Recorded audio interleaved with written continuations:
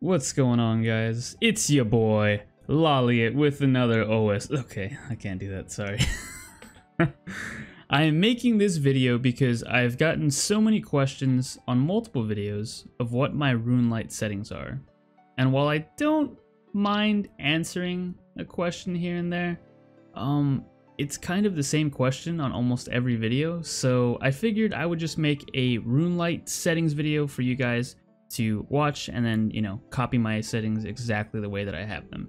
And if I miss anything in this video, leave a comment down below and I'll add it to a pinned comment that has all of the answers to any questions you might have. So let's jump straight into it. Now for the first plugin, we are using the 117 HD beta plugin. You will have to find that in the plugin hub towards the bottom of all of your plugins. Search for it and install it, and then you can activate it. As you can see, we have it on right now. Everything looks very clean, very HD. Yeah, if we turn it off, this is, yeah, what we're left with. So pretty huge difference, I must say. Besides that one, like before this one came out, I was just using the regular GPU plugin, and that also looked pretty good. If we switch over to that, there it is. This is what the old school graphics look like, but it still has like options like render distance, and it does make stuff look a lot cleaner than just the original game. So use that if you don't like HD or if you can't run HD. But for now, I am using HD. The most important ones, I think, is probably UI scaling mode. People always ask how my text looks so crisp and clean. That's because I set my UI scaling to XBR.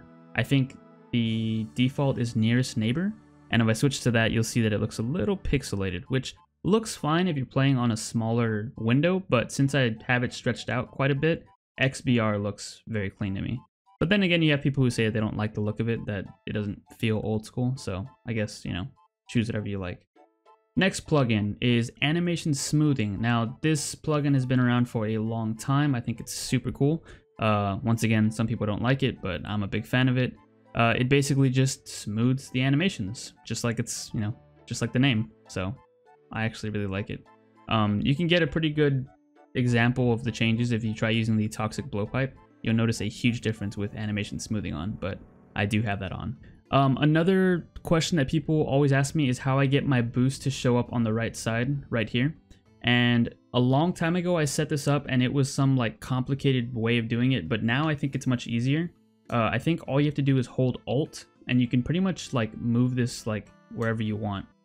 And yeah, pretty neat little feature. You can also resize it to get them to stack vertically. I think there's a setting in Runelite. I think it's called Info Box. You set that to 30 pixels and then you can, of course, resize it with Alt, and you should be able to get them lined up with the bar on the side like this. Oh, and if they display as numbers and not like as actual, like, you know, icons like this, I believe you have to go to the Boost plugin. You have to check the box that says display as info boxes, because if that's off, they'll just appear as numbers like this. So make sure you have display as info boxes on, and you should get them like this. As you can see, this thing appeared. It's not supposed to be there. They're supposed to stack vertically. So there you go. See, you can resize it like that. If I drag down, I can get all of them to align vertically. So that's that. I think it's the best way I can explain it. I don't know if there's anything else you have to do, but that's what I found that I could do. So yeah. Next thing, I thought I would show my ground item settings because I feel like people have asked how I get, you know, spawn times to show up and stuff like that. So here are my ground items settings. This is really cool because you can customize the way you want it to show up, right? You can set values for items, and you can also set different colors for them. For instance, if I get like a drop that's over 1 million, it will appear as purple. Actually, no, not over 1 million. It has to be between 100,000 and 1 million. And then it'll appear purple. Anything over 5 million is going to appear orange since it's my highest one. I also have the despawn timer set to seconds. That might be what some people have asked for in the past. It puts a little number next to your item that's on the ground, so it lets you know when it's going to despawn. Very helpful whenever you're like bossing and you want to know when your stuff is going to despawn. So yeah, I have that on. And the loot beams are also pretty cool. So yeah, let me see. If I drop my graceful, We might get a loot beam here. Yeah, see, we get a blue loot beam, and it's blue because they value it at between 7,000 and 100,000, which is what I have my value set to. But of course, you can customize that any way you want. But yeah, loot beams are pretty cool. Also, the timer's right there. It showed you how many seconds are there until it despawns. I believe the timer goes from green to yellow when everybody can see your item, so just keep that in mind. All right, on to the next plugin. I think we can just jump straight to the Runelite plugin, and I can show you a picture of that since there's a bunch of settings in there. Now, my game size, I have it set to 1661 by 1092. Now, the reason for this is because I got a 1440p monitor like over a year ago, and when I played on the default window of Runelite in fixed mode, it was way too small on this monitor, so I had to stretch it out, and I now basically play on full screen fixed. It's not completely full screen, but I did stretch it out a good bit, and I think it looks really good the way I have it right now. Just keep in mind that if you copy my settings exactly, they might not appear the same way that they do for me, right? Your monitor might be different, and if it is, then, you know, just play around with the settings, and you should be able to find something that works for you. That's basically what I did. Whenever I got this new monitor, I just played with the settings until I found something that looks clean. So yeah, that's my Runelite settings. Like I said, you can pause the video whenever you need to. But yeah, that's my Runelite settings. I think the most important part about that was just the game size and explaining why I play at the size that I do. But yeah, I still play on fixed. I'm still a very big fan of playing on fixed mode. And I gotta admit, it did take some time to get used to the fact that it's a bigger screen and that I have to like drag my mouse like further, but it's not that big of an issue anymore. And plus the game looks really nice playing it like this, especially with the HD plugin. It looks really, really good. So last plugin is the stretched mode plugin. If I can find it, here it is, stretch mode. And for this one, I only have the keep aspect ratio box checked. I don't think it makes a huge difference. If I uncheck it,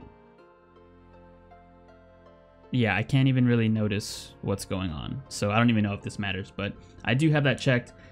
Integer scaling and increased performance mode, I have them turned off, and resizable scaling is on 100%. So yeah, those are pretty much my settings for Runelite. Nothing too crazy.